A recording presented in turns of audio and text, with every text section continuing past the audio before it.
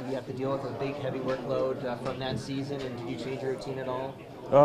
Yeah, I think I remember playing. I think up towards 20 games straight, and that was a good learning curve about playing every night and yeah, getting used to that workload both mentally and physically. I think you just gotta.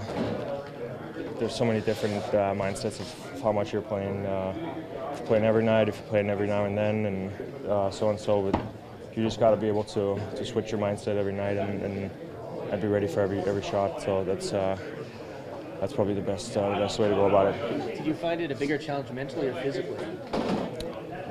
I don't know, to be honest. It's obviously both pretty hard, but mentally it's about learning to be ready for every night, and obviously physically you got to be able to recover every day you're not playing. And I mean, this year you're in line to start more than ever before. How excited are you, I guess, about that challenge possibility? Yeah, I'm very excited about it. It'd be cool to play maybe more than that, and yes, obviously after the 82, we would love to be playing still. So that's our main goal, and it's not so much about. Obviously, I want to help the team win as many games as I can. So it's fun being in the net a lot. What do you know about Antoine?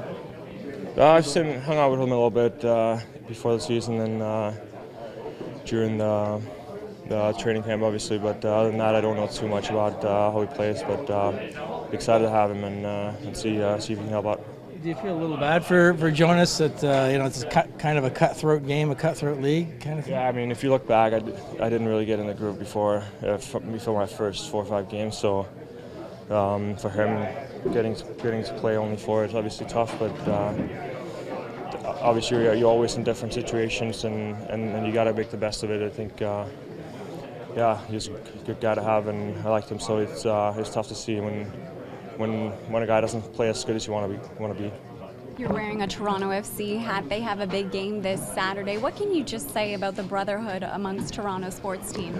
Yeah, I think just the city in general and the community. I think yesterday we were at the Sick Kids Hospital. I think it goes beyond just sports teams, and I think just the whole city. Everyone's supportive of each other, and it feels good to both help the community and support other sports teams.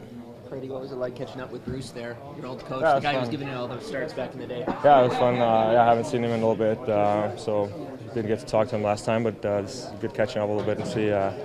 Good to see him doing well too, and winning some games with Minnie there, and he's a good coach. So, but you want to see good things for good people.